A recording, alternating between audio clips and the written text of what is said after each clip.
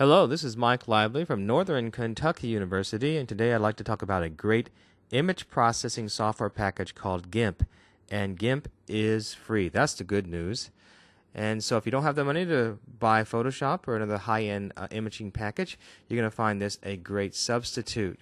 So to get started, you want to go to www.gimp.org and download GIMP. So click on the download button. GIMP is cross-platform, so it'll run on Mac, Windows, or Linux. In this case, we will be running on a Windows machine, so just click on the Download GIMP 2.4.4. It'll take you to SourceForge and accept that. And go ahead and save it. And this is just your typical executable file. Once it's on your desktop, click on it and go through the installation process. Everything is very standard here. So I've already done that. We won't go through that process. We'll go back to GIMP and let's talk about the interface. One more thing here, you're going to want to go ahead and check out the documentation. It's fairly good, and read more up on how to use it to enhance what we do with this tutorial today. Let's open up GIMP. Go to Start, Programs, GIMP, and GIMP 2.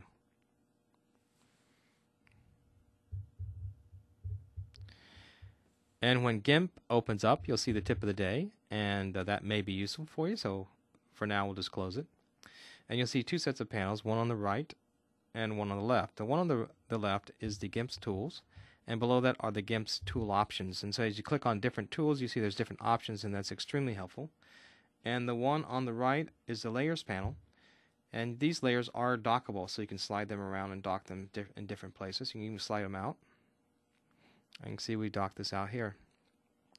In this particular tutorial, we will not be dealing with the Layers panel or the Dialogs panel, so go ahead and X that out. And we'll be specifically looking at the Tools panel.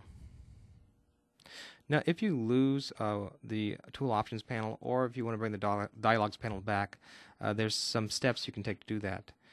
So here's something actually from the GIMP documentation. If your GIMP layout gets trashed, in the File menu from the main toolbox, you can actually go to Select File, Dialogs, Create, New Doc, Layers, Channels, and Pass. This will bring your dialogs back. So let's show you what I mean by that. File, Dialogs, and Create New Doc, and Layers, Channels, and Pass. And there you go. You got your dialogs back. X out that. If you lose this Tool Options bar, which is extremely important, you can get that back by going Select File, Dialogs, Tool Options. So just go File, Dialogs, and Tool Options, and that'll bring that toolbar back. So if you lose that, you might be going, well, how the heck do I get that back? Well, it's pretty easy to do. Just go to the Dialogs tab. So we're good there. So what we're going to do now is bring in an image and start editing. Now, when it comes to the editing process, for the beginner, there are like 7 big things you need to know how to do. Scaling, cropping, cutting with transparency, flipping, rotating, reducing, and along with reduction comes saving. So we're going to show you how to do all those 7 big items today. So let's bring in an image in a GIMP. So go to File and Open. And I'm going to navigate to my desktop. I have an image on my desktop that I want to work with, and that is Marketplace. So let's click on that. And this particular image I actually got from SketchUp. So we have a SketchUp image here we're going to work with a little bit, and you're going to find it fairly easy to do. So the first thing we want to learn how to do is scaling. So we're going to change the size of this image. So we can come along here and click on the Scale tool and click right on the image. Now you can do a number of things here. You can just drag these control handles and scale that way. And notice I'm not scaling symmetrically. So there's a box that came up with it, a little panel here, and it allows me to lock it. See that lock right there?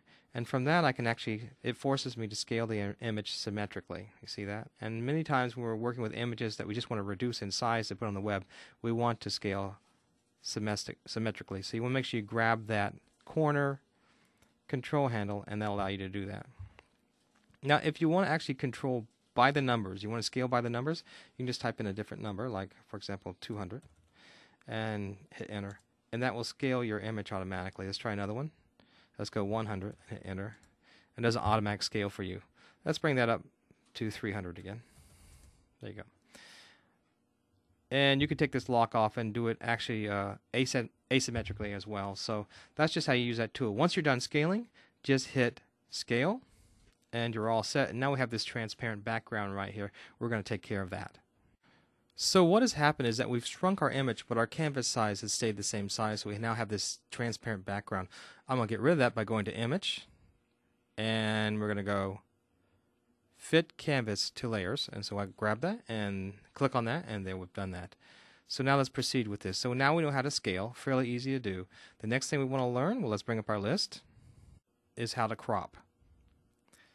Cropping is really easy in the GIMP, and so all you have to do is come along here, and this is great because you have these tool hints. So if you forget what tool to use, just roll over and you'll see your tool tips come up. Here is my cropping tool. There we go, crop tool. Just click on it and just go around the area that you want and let go and click, and it's automatically cropped both the canvas and the image to what you clicked over. Isn't that fantastic? So easy to do, to crop an image. And many times we find that that's one of the things that we need to do. We'll get a photograph and we want a full body and we just want the face, so we'll just crop around the face. Okay, next. So if I look at my list, the next thing I want to do is cut with transparency, and this probably is one of the biggest things that instructors want to know how to do. Typically they have an image and they want to pull a piece of it out and put it over another image so they can move it anywhere they want with a transparent background. So let me show you how to do that in GIMP. Just come over here to the Paths tool and click on that. And then you'll just basically click and then move and click and move and outline the object you want to grab. And depending on how complex your object is, you'll actually have to make more of these clicks. This is a simple one, so I chose this. And notice when I roll over the closing path, the little arrow at the top of the tool there, the right hand side, gets larger. Click on that and now you can see it's been closed. And at this point you want to hit Shift V to go from path and Control I to select everything but what's inside the path, then delete to delete everything but what's inside the path. So that was the number of steps. Now how did I know how to use all those control keys? We'll go to the select menu and you can see Shift V was to go from path. Control I was to invert, and then delete obviously is pretty universal, as delete what's been selected. So I selected everything that was outside the path and I deleted it. Now if you want to really become good at this type of software, you want to learn these keyboard commands, and it's made pretty easy because each time you go to the menu items you can see the keyboard commands are right there. Memorize those commands. You'll find them very useful and it will speed up how much you can do. So now we have an image and a transparent background. You can click on this move key here and actually move it wherever you want to. See that? There you go. Control Z undoes my last command, and Control Y redoes my last command. So remember, Control Z, Control Y in GIMP can be extremely useful. Good, let's move on to the next topic. Let's Control Z all the way back to the original image. There we go. And now what we want to do in GIMP is learn how to flip. Flipping is extremely easy. There's a flip command over here in the toolbox. There you go. Just click on it and roll over your image and click flip, and your image flips back and forth. Very easy to do. Next thing we want to do is rotate, and you can just go over here to the toolbox, and here's the rotate command. Just click on that and click on your image, and up comes a dialog box, and you can just basically scroll the amount of rotation that you want. Let me move that out of the way a little bit. So if you want to get it exact, for example, you want to rotate 180 degrees, then you can just type the number in. Otherwise, you can use a scroller. And when you're done, you can just click rotate, and it rotates the image for you. Very easily done. I'm going to Control Z just to get back. So let's check out the big 7 here, and we have 2 left, reducing and saving, and we'll treat that in the next video.